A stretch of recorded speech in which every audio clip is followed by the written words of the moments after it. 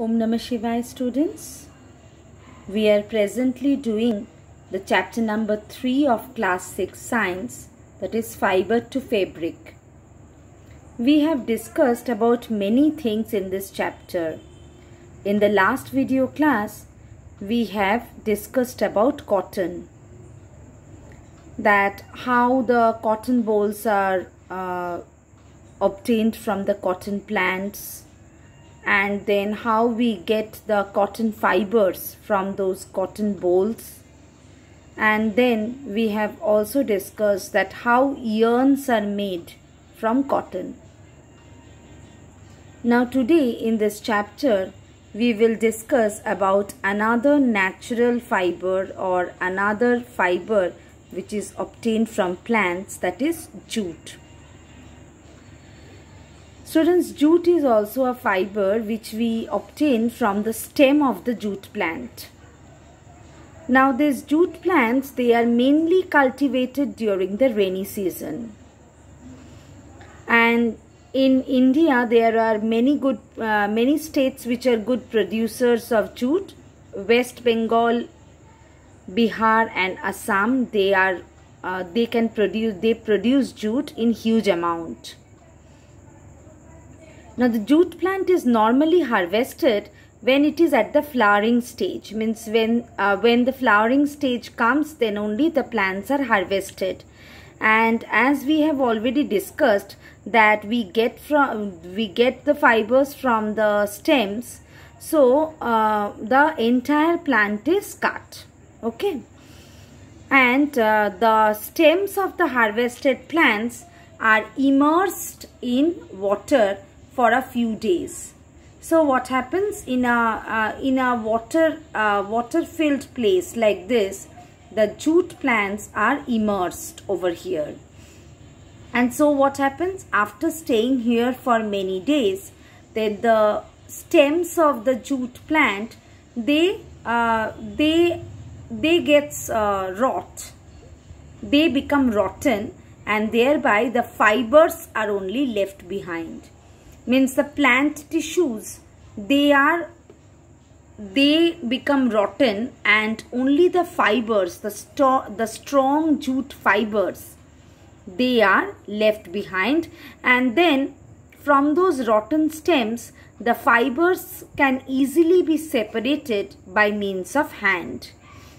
So always remember that after the harvesting of jute plants, the plants are immersed in water for a few days, and then the stems rot and the fibers are separated by hand.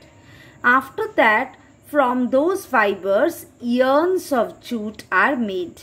Okay, so these fibers are converted into yarns. So students, in this chapter we have discussed about two plant fibers. One is cotton, another is jute. Now yarn to fabric. There are many ways by which fabrics are made from yarns. Okay, see the fabric what we are using, it looks very good. Means different types of fabrics are there, but actually all those fabrics are made up of yarns, isn't it? We have discussed that earlier also. Now there are two processes by which we use the yarns, in which we use the yarns to get a proper fabric. Now these two processes are weaving and knitting. Okay, so from the fiber we get the yarn, and then from the yarn we get the fabric. So weaving and knitting are used for making different kinds of fabric. So whatever fabrics we are using, they are either made by the process of weaving or they are made by the process of knitting.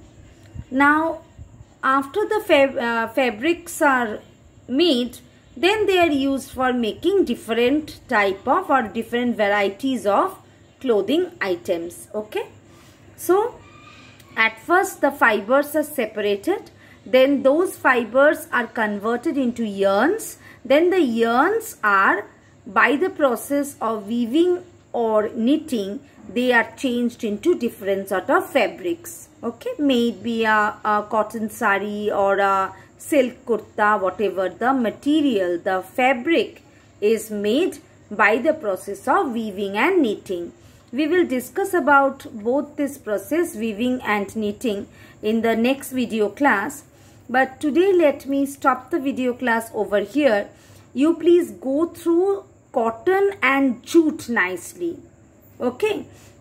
Then in the next video class, I will discuss the rest of the chapter with you. Till then, students, read the chapter line by line. Om Namah Shivaya.